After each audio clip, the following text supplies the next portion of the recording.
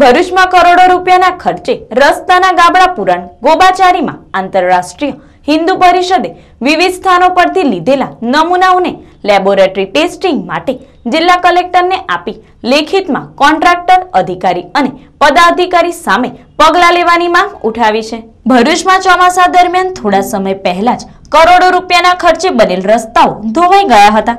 તંત્રએ ઠેર ઠેર પડેલ ગાબડાઓને કરોડો રૂપિયાના ખર્ચે થીગડા મારવાની શરૂઆત કરી હતી। જો કે થીગડા મારવામાં પણ ભ્રષ્ટાચાર થયો હોવાની બૂમ ઉઠતા આંતરરાષ્ટ્રીય હિન્દુ પરિષદે તેમાં ઝુકાવ્યું હતું। આંતરરાષ્ટ્રીય હિન્દુ પરિષદના સેજલ દેસાઈએ સ્થળ ઉપર મીડિયાને બોલાવી ગાબડા પુરાણ કૌભાંડનો પર્દાફાશ કર્યો હતો। આમ છતાં પાલિકાના નિંભર તંત્રની ઊંઘ ઉડી ન હતી।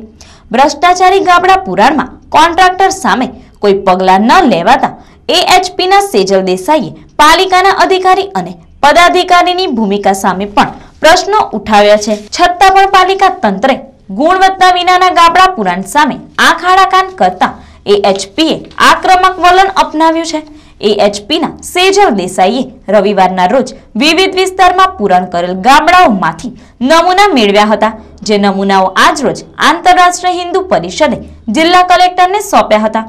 સાથે સેજલ દેસાઈ સહિતના આગેવાનોએ રોડ સેમ્પલના લેબ ટેસ્ટ કરાવી ભ્રષ્ટાચાર આચરનાર કોન્ટ્રાક્ટર અને તેને છાવરનાર અધિકારી તથા પદાધિકારી સામે કાયદેસરની કાર્યવાહી કરવાની માંગ ઉઠાવી છે। આંતરરાષ્ટ્રીય હિન્દુ પરિષદના સેજલ દેસાઈએ કહ્યું હતું કે રોડ સેમ્પલોના જિલ્લા કલેક્ટર લેબ ટેસ્ટ કરાવે તેની સાથે એએચપી પણ ખાનગી લેબમાં પોતાની રીતે સેમ્પલોના ટેસ્ટિંગ કરાવશે જેથી સત્ય બહાર આવશે।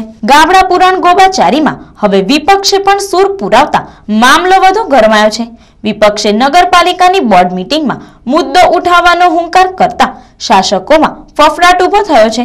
શાસક પક્ષે ગોબાચારીને દબાવવા એડી ચોટીનું જોર લગાવ્યું છે, જેમાં મીડિયાને પણ ખરીદવાના પ્રયાસો થયા હોવાના અહેવાલ બહાર આવ્યા છે। આજ રોજ ભરૂચ કલેક્ટર સાહેબને આજે આવેદનપત્ર માટે અમે આવ્યા છે। આંતરરાષ્ટ્રીય હિન્દુ પરિષદ રાષ્ટ્રીય બજરંગ દળ દ્વારા છેલ્લા 5 દિવસથી જે પ્રમાણે મીડિયામાં જે રોડનું કામ ચાલી રહ્યું છે, 7 મહિનાથી જે રોડ માટે લોકો ધરણા કરે છે, પ્રદર્શન કરે છે, તો એને ધ્યાનમાં રાખીને કામ કરવાની જગ્યાએ આજે 7 મહિના પછી જ્યારે કામ શરૂ થયું છે તો એ ખાલી ગાબડા પૂરવાનું કામ ચાલુ થયું છે। ગાબડા એટલે જે ખાડા છે, એ ખાડાને પૂરવા માટે આપણને ખબર છે, વર્ષોથી જાણીએ છીએ। હું પોતે ટેકનિકલ માણસ નથી, પણ ત્યાર પછી બી હું એવું કહી શકું કે ખાડા પૂરવા માટે પહેલાં એને વોશ કરવું પડે, એને ધૂળને બધું કાઢવી પડે, કાઢ્યા પછી એને સુકાવવું પડે, એની અંદર ડામર લિક્વિડ નાખવો પડે, ત્યાર પછી મેટલ નાખવા પડે જાડા, ત્યાર પછી ઉપર એની કપચી આવે અને ડામર થઈને પેચવર્ક થાય ને ત્યાર પછી એને કોરો કરવા માટે ઉપર ગ્રે કલરની ધૂળ છાંટવી પડે। આ એની પ્રક્રિયા છે।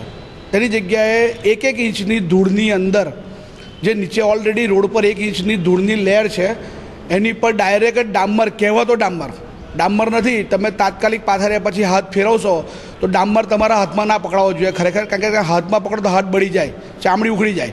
એની જગ્યાએ એ ખાલી હાથમાં મસળી શકો તમે આરામથી।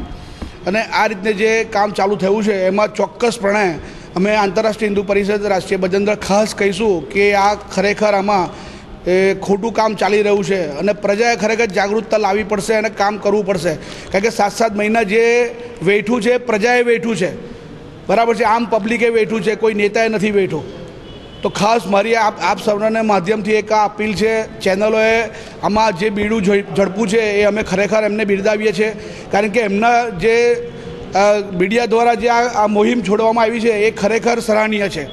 તો આ વસ્તુ લોકોએ વિચારવા જેવી છે અને જે પ્રમાણે એનું આજે ગુણવત્તાનું કામ થઈ રહ્યું છે, પૈસા કરોડો રૂપિયા બરફાઈ રહ્યા છે, એ જે કરોડો રૂપિયા જે છે એ પ્રજાના છે, પ્રજાના ટેક્સથી ભેગા કરેલા રૂપિયા છે। તો ખરેખર હું તમારા લોકોના માધ્યમથી આ કહું છું કે પ્રજા જાગૃત થાય અને આ જે પ્રશ્ન છે તે બધાનો જ છે, કોઈ એકનો નથી। તો સાથ સહકાર આપે અને સ્વયંભૂ લોકો બહાર નીકળે। આજે અમે કલેક્ટરશ્રીને જે અમે આ સેમ્પલ આપવા બી આવ્યા છે, સાથે સેમ્પલ અમે રજૂ કરીએ છીએ। અમારા પર્સનલ જે લેબ છે ત્યાં આગળ બી અમે એ મોકલી છે કે જેથી કરીને ગુણવત્તા ચેક થાય કે કયા પ્રકારનો વસ્તુ વપરાય। તમારી સામું છે કેમેરામાં, હું આ વસ્તુ 48 કલાક થયા ત્યાર પછી બી પ્લાસ્ટિકની અંદર ચોંટતી નથી ને એની નીચે જે ધૂળ છે એ જે ધૂળ ચોંટવી જોઈએ એ ધૂળ બી ચોંટતી નથી, હજુ થેલીમાં ચોખ્ખી ફરે છે। તો આ વસ્તુ ક્યાં સુધી વ્યાજબી છે? અને આવું એક વસ્તુ નથી, આવી બધી જ વસ્તુમાં નગરપાલિકા અને જે જગ્યાએ જિલ્લા પંચાયત જે સંકળાયેલા છે એ આ ટાઈપનું જ ખોટું કામ ચાલી રહ્યું છે. તો આપ સૌના માધ્યમથી હું ખાસ કહું છું પ્રજાજનોને કે જાગે.